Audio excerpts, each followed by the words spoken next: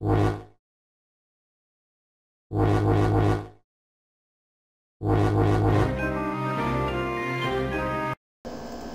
guys, what's up? It's TheUnproPro here. Alright, so the good news is we're going to continue RPG Maker. The bad news is I could not retrieve any backup data because I don't know, I might be able to recover it tomorrow or something. I really don't know how this is going to work, but you know what? That doesn't mean we can't continue. Alright, so in this episode, I will be working more on jump scares and like where to put jump scares. And also, some fun little things, you know, things. Alright, right now we have a mirror here. Oh, okay, hold on, let's work on a jump scare.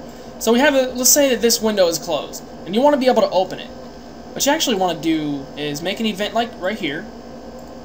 You want to open the window and maybe have something like jump out at you, or something similar to that, which I'm just going to get a monster, or like a scary face from Google or something for the jump scare.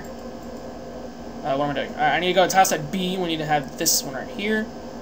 Copy event page, paste it, and go to this one, the one right next to it. And make a switch. My switches are all reset because I don't have them anymore. Name it open. Again, you know, that doesn't mean we has to have, you know, all the maps back, even though it would be nice. I can still continue this tutorial and teach you guys all you need to know about stuff. By the way, I might be doing a Q&A soon. It's been requested a lot. So I might do that. Alright, so now, when you talk to this one, okay, make this one right here the same as characters, the priority. The bottom one, yeah. The top one doesn't really, actually, you know what, let's do that. Same as characters. And make that below character, it doesn't matter. So now what we're going to do is we're going to turn, actually we're going to go to event 2, we're going to go play sound effect. We're going to look for something. Obviously not that.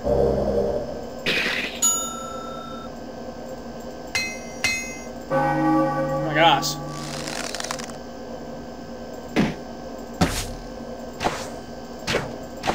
Wait. This could do it. Yeah, I guess that'll be fine. It sounds like it's opening. And then you would do conditional branch, or not conditional branch, I'm sorry guys. Control switches, and we're going to do open is on. Now what this will do is it'll allow both of these to open. Now I'm going to set my character's starting position here. And we're gonna show you how that looks. And bang, the window opens.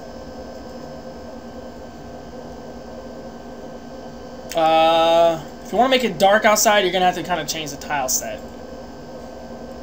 And what we're going to do now is I'll be right back because I got to get a picture. Alright guys, so I have a little thing. I kind of found like a little orange thing from Google and I modified it a lot to make it look like a scary thingy. So, what we're going to do now, wait, what am I doing? What am I doing? So we're going to go back to this event, and right after it makes it open, we're going to do that scream. Scream here? Yeah.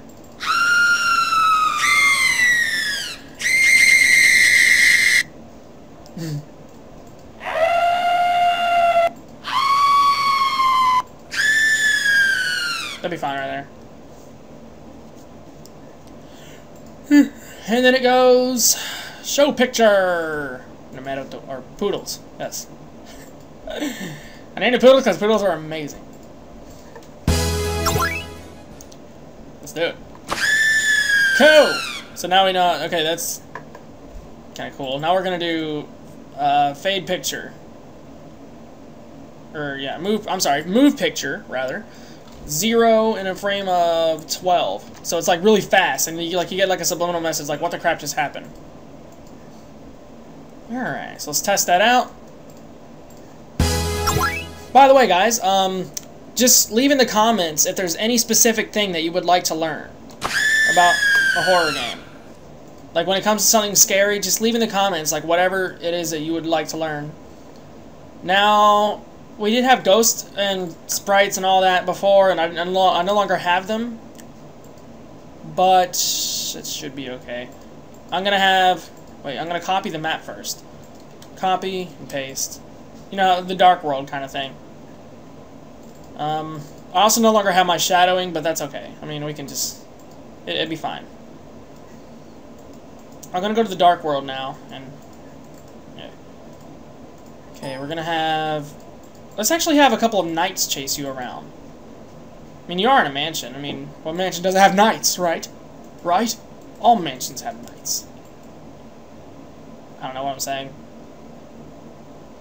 Or, you know, actually, a maid chasing you. A ghost maid! Change blending to normal. No, add. What am I saying? So if you go add. Alright, let's move around. Not turn at random. Not turn. Oh, move at random. Move twice at random, and then move towards player. 5 times. Then we're gonna do speed normal, or yeah, actually speed slower, and we're gonna do frequency the highest. Alrighty, and then you know how the rest of it goes. We're just gonna say if event, we're gonna change the trigger down here to event touch instead of action button. Game over. Oh yeah, and I need to set up a health thing, so I guess that's what I'm gonna do. I will be right back again. Actually, you know what? I can actually show you guys this. So here I am in GIMP, and somebody told me how IB worked, and it was involving like flower petals and stuff like that. Well, we can do the same thing, but like you can do whatever you want. But for the sake of randomness, I'm gonna go with a pizza, believe it or not. Only because it's random. So what you want to do is go to the top left corner and like make, or actually, okay, wherever your map is not. In this case, our map was in the top left, but you can do this in the top right. You can do it whatever corner of the map you want. But yeah, again, for the sake of randomness, I'm going to do a pizza. So we're just gonna make a circle, and we're gonna shrink by 1. We're gonna do feather by 2, and I'm just gonna kind of make, where is it? Like a yellow, orangish kind of color, kind of like a marinara sauce flavor. What flavor? I am not making any sense. Now what I'm going to do is I'm going to go to the pattern fill on the bucket, and I'm going to find something that's kind of mushy, like okay, these clouds for example, the sky, and then I'm going to do multiply. So now we have kind of like this little red moon looking thing. Actually, it's kind of cool. It's kind of big to be your health, but you know, you guys, I'm just kind of doing this so you guys can understand like how it works. Now I'm going to copy the layer. I'm going to hide this one. Then I take a chunk out of this one, like a big triangle chunk.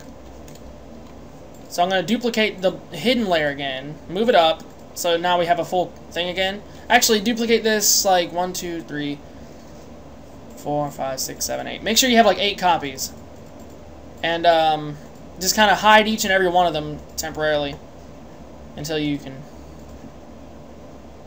And this is how you can know if you're getting the right size too of the pizza slice. Sorry for my friend like in the background. Yeah, when it comes to cutting pizza, this is how you would do it, definitely. I think all pizza companies should know how to do this. You should totally do it this way. Wait, what am I doing? Guys, I am so sorry. I'm a dork.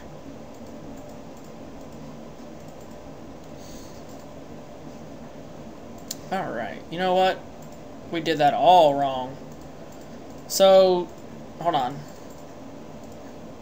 We need to actually... Okay, this is much easier than what I originally thought. Oh, we already have that piece. Okay, you know what, guys? I did that all completely wrong. So, delete every single layer except for the first one, or the second. Sorry, guys, that's so confusing, I know. So, here's our whole one, and then here's the one we already sliced. You want to duplicate the one you've sliced already and hide the other one. I'm doing that completely wrong.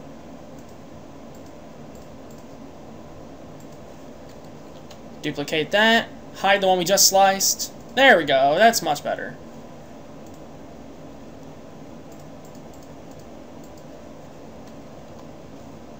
Duplicate that. Hide the one we just sliced. See, guys, I'm sorry for messing up. I'm sorry. And duplicate that. Hide the one we just sliced. It's probably completely wrong, but whatever. Duplicate that. Hide the one you just sliced. We're going to have multiple images. That's how this is going to work. And I just want to have all the images prepared. And I'll show you guys an easy way to save them. Duplicate. Okay, delete, duplicate. Actually, no, we don't even need to duplicate anymore. So we have a total of 6 slices. 1, 2, 3, 4, 5, 6, 7. Actually, we have 7. Tells you guys it was 7. So, now, oops. Okay, I already have it there. What you want to do is show the whole one. Name it HP1. HP underscore 1. Hide that one. Show the second layer. I'm going to do this. HP2. My dog's scratching at my door, but she can wait. Actually, she's going to claw a dang hole through it. Mother of God. Alrighty, guys, I'm back. So now, where was I? Which one do we save? We saved 2. So this is 3.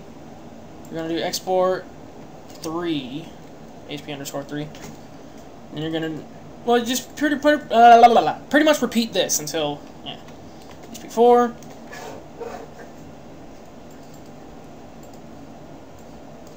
HP 5. HP 6. And we don't need the 8th one because the 8th one is the final slice. There. HP 7. Now what we're going to do is we're going to go to RPG Maker here.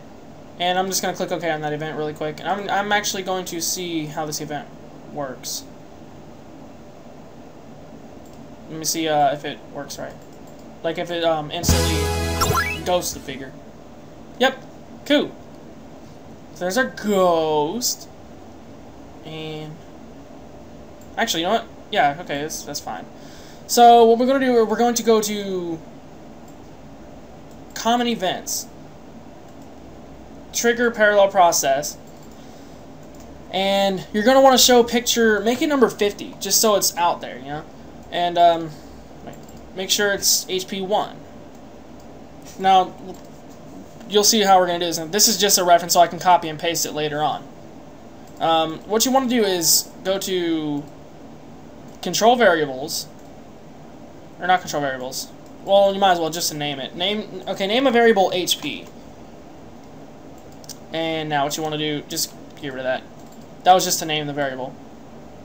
So what you're going to do is conditional branch variable. I could have just named it here. I'm sorry, guys. HP is equal to 0. Cut that and paste it here. And get rid of the else thing by unchecking that box. So copy the HP equals 0 thing. Make sure there's like 8 copies. So 0. Now we're going to do if -1, or actually if +1, doesn't matter. We're going to go negative though. If variable is equal to -1, it shows HP 2. If -2, it shows HP 3. See the pattern? If -3, just conditional thing. Okay, conditional switch battle is on. Alright, if -4. Oh, wait, if negative, I didn't even change this one. If -3, it shows picture 4. If -4, it shows picture 5. If -5, it shows, oops, HP 6. And if -6, shows HP 7. And then, if HP equals -7, it's, well, it erases the picture. So we're going to do erase picture 50, and it calls a game over. So how we're going to do that is simple. Here we go. Game over. Now, let's turn battle on automatically by doing a parallel process. Switch, or, switch battle is on. Just make sure the parallel process is like somewhere where the events can't walk into. Alright. Now we're gonna test this out. There it is. Now our HP is there. But how do we subtract it? Simple, my friend. Event touch. We're gonna play a sound effect. Hit, maybe? Is there a hit sound? No, there's not. Wait.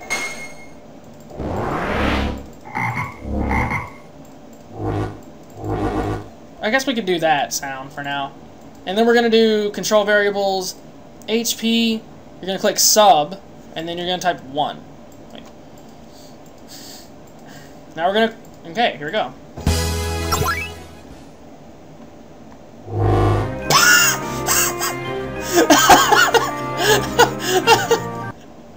See, this ate through our HP. Alright, so what you want to do after the HP minus 1 is set move route. You're going to wait for 30 frames. Oh my gosh. Make sure it's set on this event. You might want to uncheck wait. Yeah, you're going to want to uncheck wait. No, it stops your player. So it feels like the person actually grabbed you. Actually, what you want to do is, this is a good idea. Uncheck that, or no, check it, keep it checked, and change the 30 to 15, and then make another one wait 15, but this time uncheck it. That way, it'll give your character a chance to get away from her.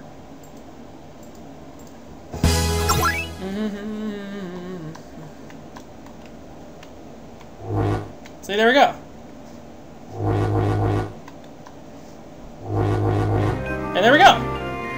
And the HP will continue from wherever you are.